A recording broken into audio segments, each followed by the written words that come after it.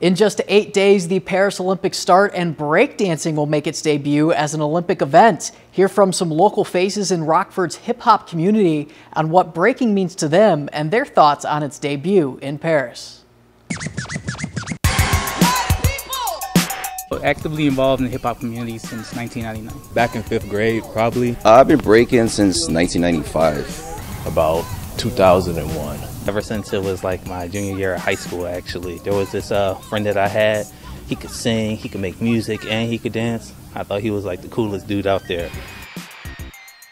It broke me out of my shell. I'm an introvert, but with extrovert skills. So that allowed me to have conversations with people. Yeah, I view it as like one of my greatest ways of being able to make community.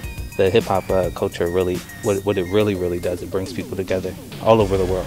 It really is a freedom to have. The thing that I do like about breakdance, any type of dancing, is no matter what language you speak, you connect with that person.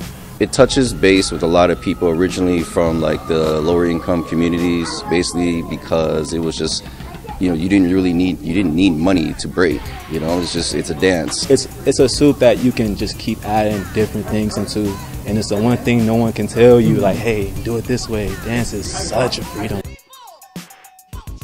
I know there's a lot of mixed feelings about it, but for me personally, another avenue to get people off the streets and to do something positive and to exercise and to get engaged. To me, that's a good thing. It's really going to be a lot mixed emotion, but I think it's going to be way more positive.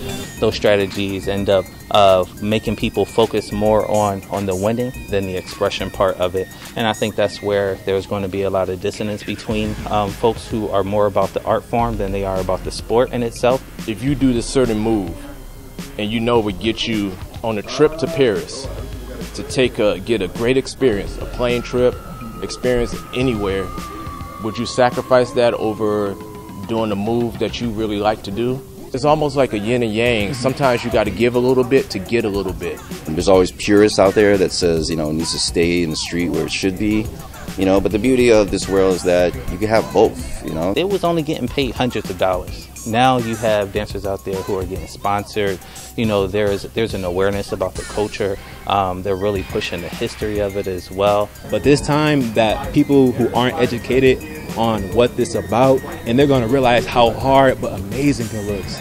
I think that's amazing that people who are in the culture get to experience something like this. I think that though there might be a lot of controversy around it, that the sheer amount of exposure that it gets says something about how influential it is, and I'm just really glad to be a part of that and feel like I'm connected to it. People are going to be running home from work. Oh man, I got to watch the Olympics. They're breakdancing. So it's going to add definitely a big impact to the world. I'm going to love it, and they're going to love it, and you're going to love it too. Big thanks to all those in the breaking community I spoke to. If you want to see them in action, September 8th is the Battle at Levings Park right here in Rockford. Should be a ton of fun, but until then, that'll do it for sports. We'll be right back.